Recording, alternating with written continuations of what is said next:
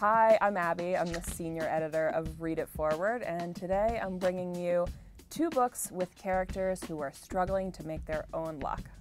Hey readers, I'm Jess, assistant editor at Read It Forward, and this month I'm bringing you two books that have really resonated with me and made me feel all the feels.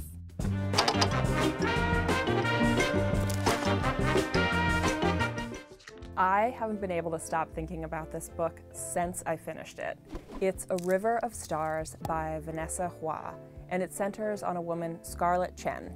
We first meet her in China. She's working in a factory and she's fallen in love with her married boss and is carrying his child. Now, he is so excited because he has 3 daughters, but Scarlett is carrying a boy. And so he decides to send Scarlett to Los Angeles, where she will give birth to this baby on American soil, thus giving him advantage early in life. But the conditions at this house for pregnant women are absolutely terrible, and when Scarlett finds something unexpected in her latest sonogram, she decides to flee, and she hits the road, steals a van from the house, and heads up to San Francisco. Now, she ends up having a stowaway in the van. It's Daisy, another pregnant woman. She is practically a teenager, and she is desperate to find her American boyfriend that she feels she's being kept from. So these two women have to face the world with only themselves as a team. And this book centers on the American dream, it centers on immigration, and really what it means to be a mother. And it's absolutely breathtakingly gorgeous. So Eleanor Oliphant is Completely Fine by Gail Honeyman is perfect for anyone who loves a really quirky protagonist. It follows Eleanor, obviously, who is a loner, definitely very awkward. She kind of just goes to work and then goes home and doesn't really socialize with anyone in between, until she meets Raymond, who is an IT guy at her job. And he kind of disrupts her world and her bubble and brings her out into the world.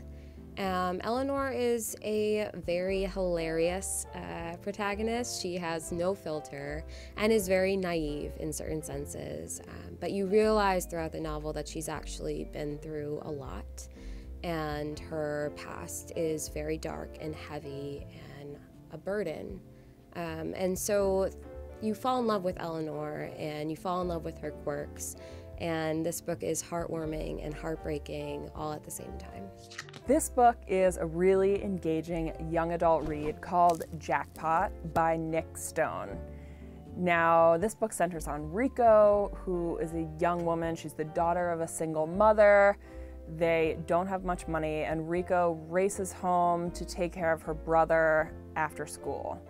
She also works at the Gas and Go to make a little pocket money. And when she one night sells a winning lottery ticket that goes unclaimed, she freaks out and she really feels compelled to find the winner and let them know that, hey, they've got a winning lottery ticket in their pocket, in hopes that they might, slip her some cash.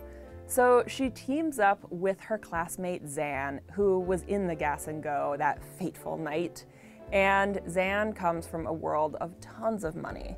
So the two of them team up to try to find the lottery winner. And in the process, they end up spending a lot of time together.